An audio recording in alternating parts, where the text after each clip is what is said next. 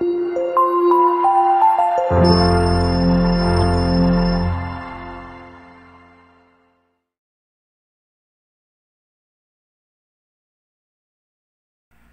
talk about the brief history of stenography.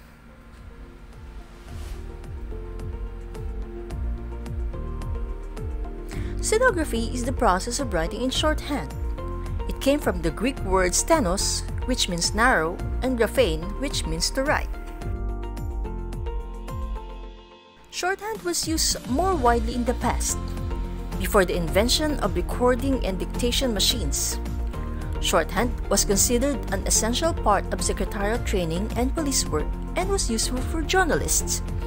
Although the primary use of shorthand has been to record oral dictation or discourse, some systems are used for compact expression. For example, healthcare professionals might use shorthand notes in medical charts and correspondence. Shorthand notes were typically temporary, intended either for immediate use or for later typing, data entry, or mainly historically transcription to longhand.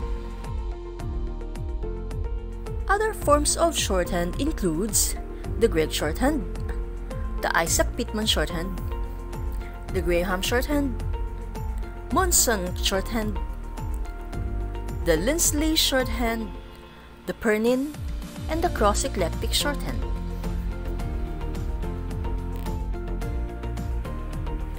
But where did shorthand originate?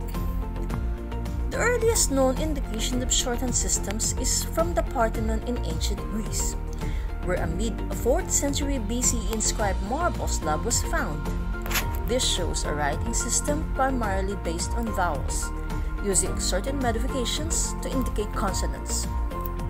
Gregg shorthand is a form of shorthand that was invented by John Robert Gregg in 1888.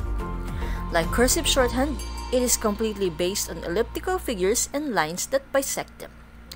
Gregg shorthand is the most popular form of pen stenography in the United States. Its Spanish adaptation is fairly popular in Latin America. With the invention of dictation machines, shorthand machines, and the practice of executives writing their own letters on their personal computers, the use of shorthand has gradually declined in the business and reporting world.